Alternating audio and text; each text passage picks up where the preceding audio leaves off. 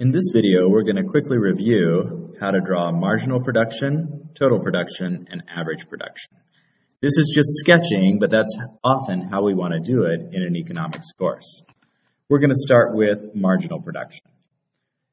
Marginal production, remember, is governed by the law of eventually diminishing marginal returns. So we see marginal production first increase and then begin to decrease, and it will eventually become negative. Keep in mind that we don't start marginal production at the origin because we're saying what is the additional production by adding one input. So you can't have any additional production when your output is zero. So it doesn't go on the diagram.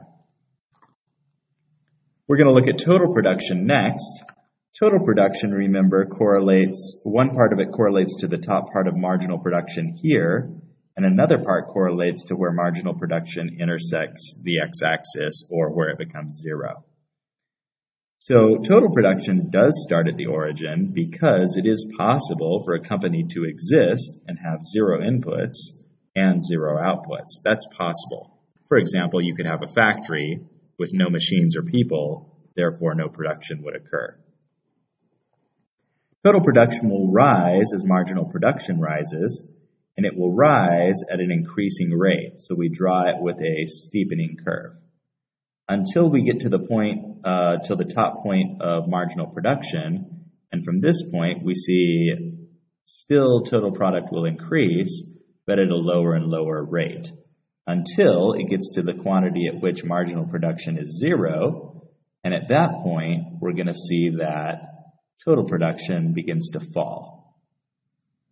So there's correlation here to there where total production becomes negative, and the top point of marginal production correlates to this inflection point where the curve becomes less and less steep. Average production, likewise, starts at this position here because you can't have any average production if your output and inputs are both zero.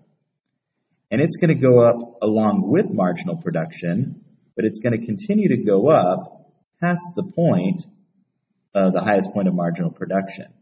The reason for that is that even though marginal production is falling, it's still higher than what average was. Therefore, we're adding a higher number to the average, and the average is going to go up.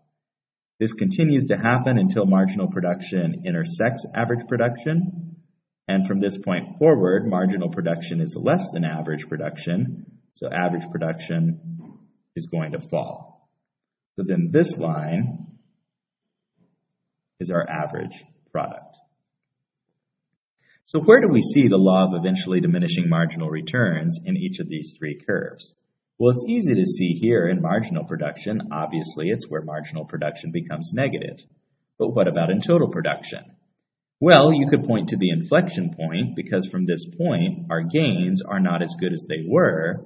And certainly once our gains are negative, losses, then certainly we've gone past the point of diminishing marginal returns. In average production, it's a little bit different because again, what we see is that even though our marginal production is falling, the law of diminishing marginal returns doesn't actually affect average production until this point here. And this point here is actually what we refer to as productive efficiency. It's the point at which we're producing at the most efficient rate.